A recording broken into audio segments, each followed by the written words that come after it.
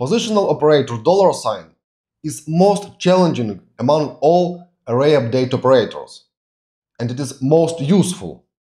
$sign operator is usually used in conjunction with other operators, such as set or unset. And it points dynamically to the certain element of the array. And this position it points to depends on the results of the query that is used in the update method. In fact, $sign represents index number of the element in the array, 0, 1, 2, and so on. In the first case, we refer to the certain element of the array, using simply $. In the second case, using $.field, we refer to the certain field of the nested document that is an element of the array. Let's look at an example. In this example, we are looking for document with cart ID 3 to 5, and cart must contain item 2. So we are looking specifically for this item 2 in the cart array. And then in the set operator, we use a reference to the element of the array using $sign and assign new value to this element, updated item 2 in this case. So what happens? We are looking for document with cart ID 3 to 5 and item 2 in the cart array. And index of this item 2 in the cart array will be a reference for this $sign here.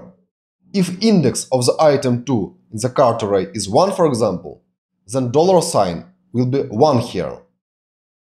If index of item 2 is 4, for example, then $sign will be 4. And again, this pointer to the specific index is dynamic. Let's look at this in action. Let's add first some elements to the cart array of the document with cart ID 561. Let's go to Update tab and use just push command for this. Push cart and then each array, item 1, item 2, item 3, item 4, like this, and execute this, command enter.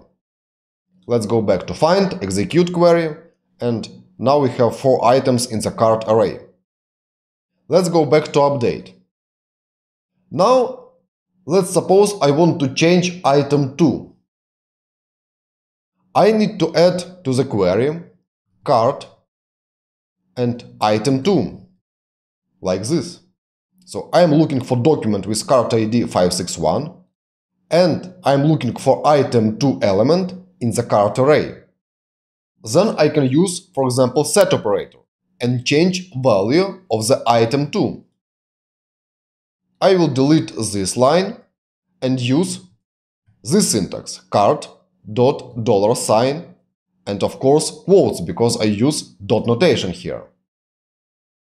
And let's just add updated item 2 here, like this.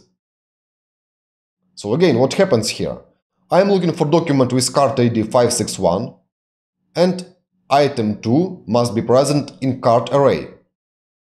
And if it is present, then $sign here will refer to the index of this item 2 in the cart array. That's why I can use this $sign operator as a pointer to position of item 2 in the cart array, and for example change its value. Let's execute this, command enter, and let's go back to find. And what is the result? Now I have updated item 2 here. Let's suppose we now want to remove item 3. Let's do this with the same approach. So just find item 3 in the cart array and then use unset instead of set. Unset cart.$sign remains here and just 1.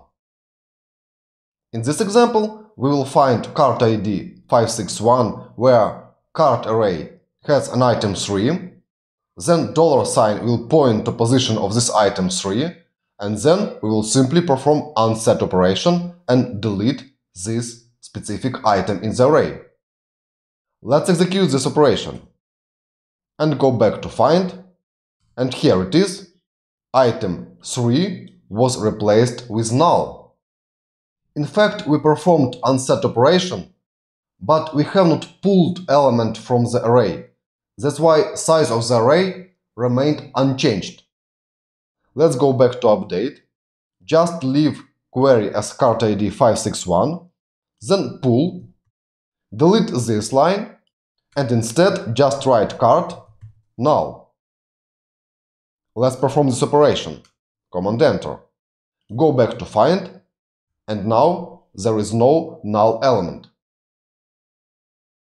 Okay, what if this array will contain nested documents instead of simply strings or numbers? And what if you want to change specific nested document in the array? Here, element match plus positional operator will help. Let's talk about this case next. See you in a second.